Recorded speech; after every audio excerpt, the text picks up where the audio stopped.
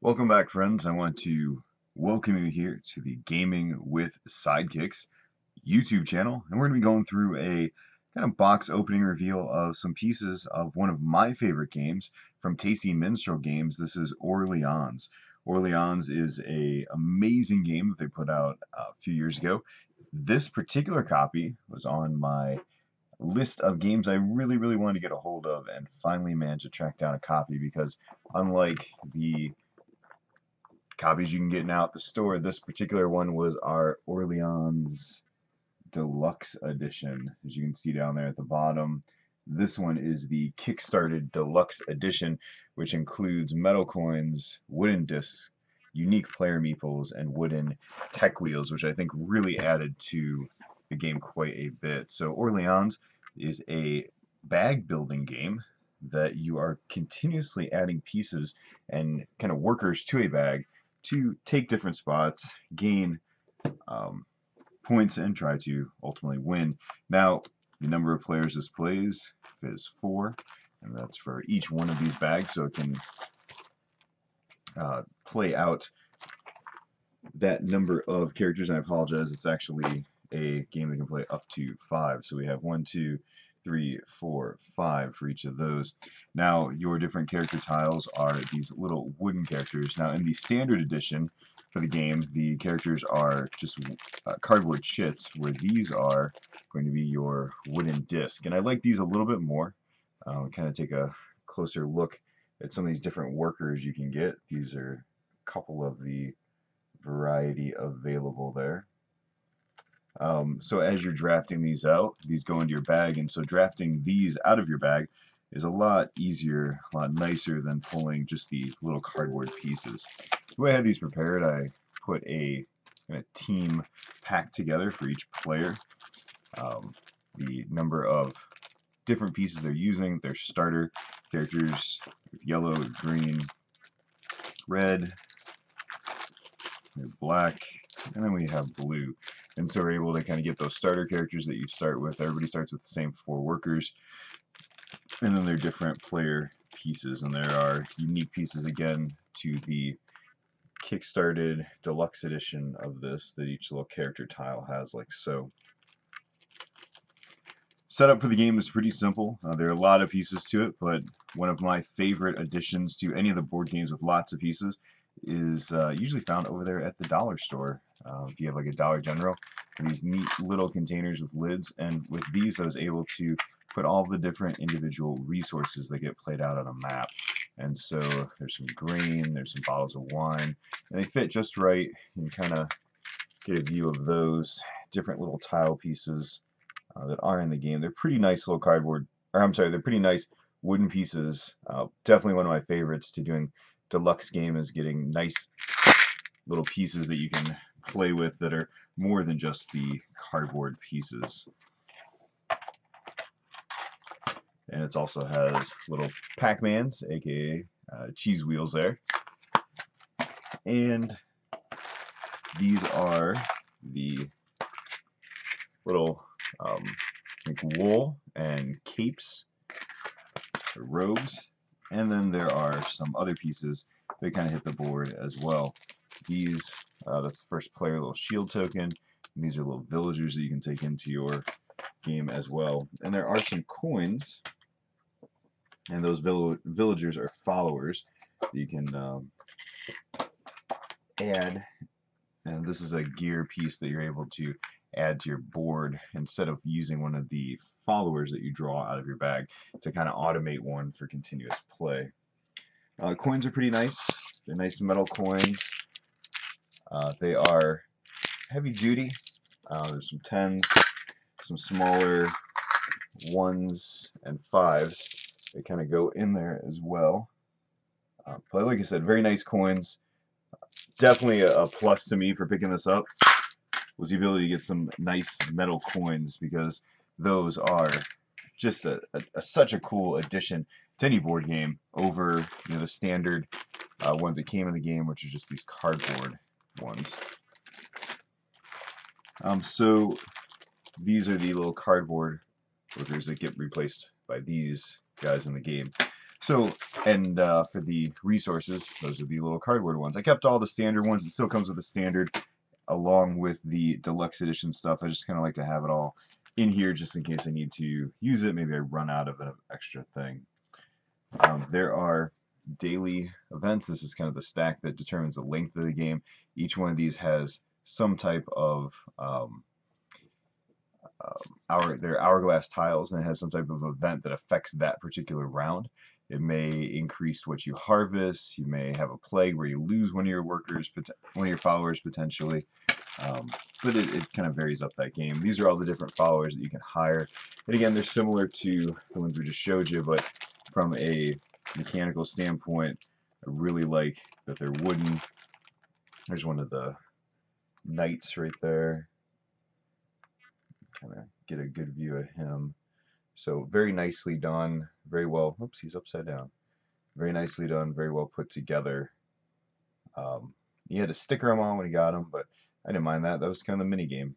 So Knights pieces definitely worth it from the deluxe edition. So you got your rules set through here for Orleans.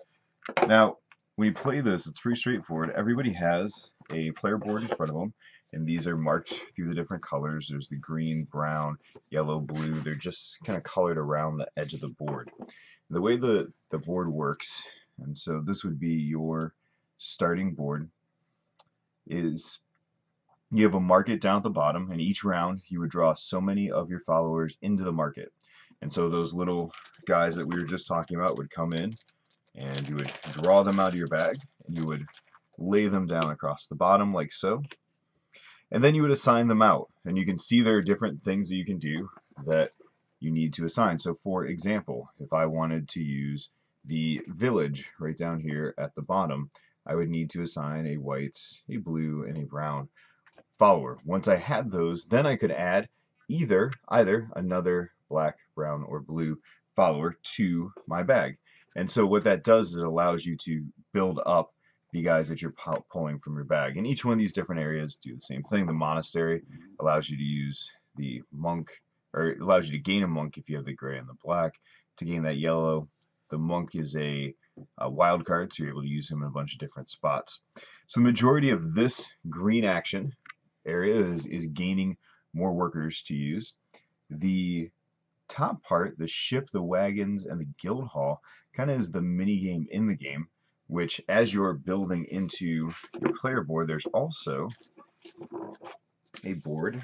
I'll pull that out here.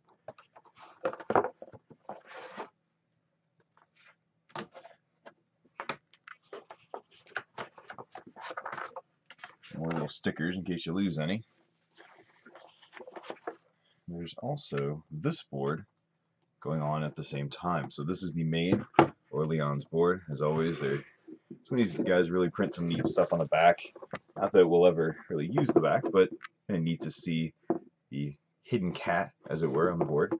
So as your main game board, you're going to be stacking these kind of workers that are going to gain these followers here, and you'll move along the track. As you move along the track, you'll gain items, you'll gain opportunities. For example, if you move along this track, there's a stack of another large stack of action spaces. They'll allow you to add that to your board that only you would have that particular action space. So for example, you could add the cellar, which would allow you to gain more coins if you played the monk and priest on that spot. So as you continue to build up the track, you may get a worker, you may get some coins, you may move down this track down here at the bottom as well, which is going to multiply your victory point totals at the end. So there's opportunities to do that as you play. This side of the board here is kind of that mini game idea. All those resources that we talked about earlier, your cheese, your wool, kind of get put in these different ports, and you're taking either your wagon and moving to collect these, and they're worth so many points at the end of the game, which is highlighted up at the top. Actually also highlighted right here on this little card right here. And so depending on the resource you grab, there were different victory points. And then at the end, the number of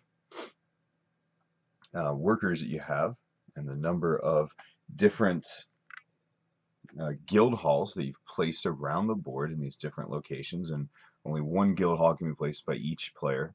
So you take those two things, multiply it by how far you've made it down this track, and that's how you get your victory point total. So there are multiple ways to get at the victory and get at what you want to do. So you've got to build up your bag and get the right workers over here and go down this track to collect those guys. But you also have to make sure you come over here and build those guild halls. So overall, really beautiful game. Plays, like I said, in a fun drafting type of thing, and being able to take those different characters. Like we said, we have everything from our farmers, we have the monks. Our farmers are here, our monks. We have scholars down at the bottom. We have the knights, the boatsmen. And so there's lots of different opportunities to pick up those different characters and add them to your kind of queue. Then another piece of the end game is this last piece of the board. So there's a lot of board to this game. There's the large player board, there's your individual boards, and then there's this last board here, which allows you at the end to start using your middle space, which is the town hall, to start kind of dumping your guys out. So maybe you want to try at the end to get rid of some of your guys, and by doing that you can take and get some victory point coins. You can commit them to these different spaces. So if I commit one here and one here, it's going to give me 2 coins. If I happen to put the third one in astronomy, that's going to get me one of those guys at the end to potentially add into my score and have a chance to win a little bit faster. So that is kind of the run through from a Deluxe Orleans standpoint. Like I said, it's a lot of game, a lot of different components and resources to it, and opportunities to find ways to win. If you enjoy drafting games, if you enjoy opportunities to kind of add a little bit of chance, Orleans does that through that pulling of the different characters out of the bag, which I really do enjoy. If you can get a hold of a deluxe edition for the coins, for the characters, for the additions of all of the wooden pieces, I think it's more than worth it. The game plays well even without the wooden pieces, but if you can find all those pieces, it's a great way to go. There's a couple expansions that Tasty Minstrel Games has put out for Orleans. I have a copy of Invasion, which we can look at a future date. There's also some simple ones you can get. This was just a 2-tile expansion that added a few extra of these. So lots of little ones out there, opportunities to find, great ways to add to this game, but highly recommend it. Check it out, Orleans from Tasty Minstrel Games. Thanks for joining us here today again at Gaming with Sidekicks. We want to encourage you to go over to our website. That's www.gamingwithsidekicks.com. Check out our links to different games, video reviews, and article posts that we do about this game, about different games, and, well, just a lot of different things. We want to show you the games we like, and we want to play those with people we love. So until next time, folks, thanks for joining us, and we'll see you next week.